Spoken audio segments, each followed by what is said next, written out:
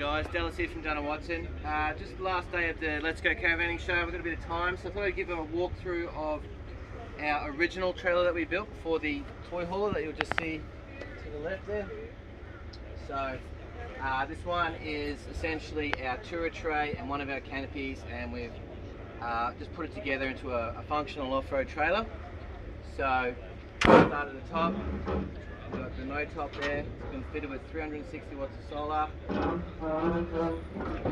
Up the front, we've got 1 or 2 pull-out trays on 125 kilo slides. So get a handy storage up high. Big sucker down low.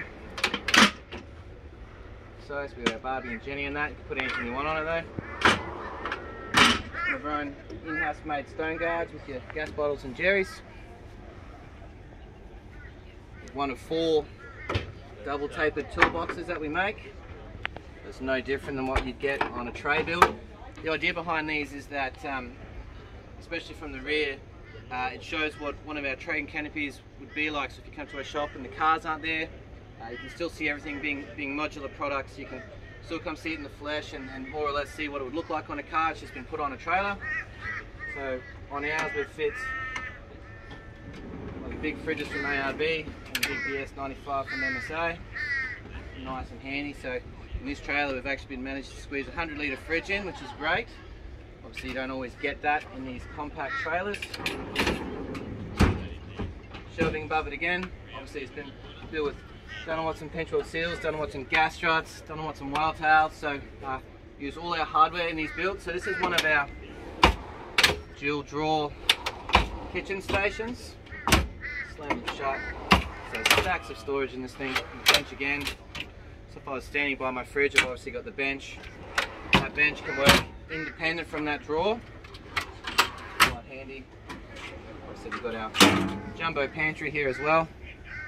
So as far as carrying food and other things, you can comfortably do that in this. Obviously it's got one of the Dunn Watson switchboards up high. It's the Endrive DC to DC. You've got the Endrive 2000 watt inverter there. It's been fitted with 360 spread of lights. We've got a shower awning here, swing away arm.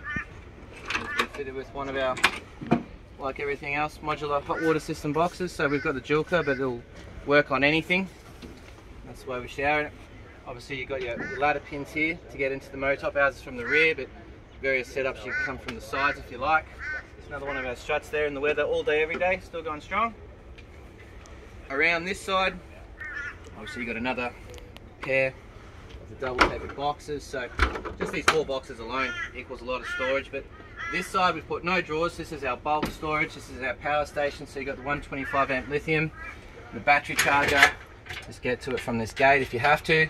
Otherwise, it's nice and safe in here when we're throwing all our bags in. Got a pie oven, telly, good bit of storage there. A bit below, it's one of our, we make them in Brisbane, so some storage bags there out of Aussie canvas. Front here, got another little tray for storage. This one has the Cruise Master independent suspension.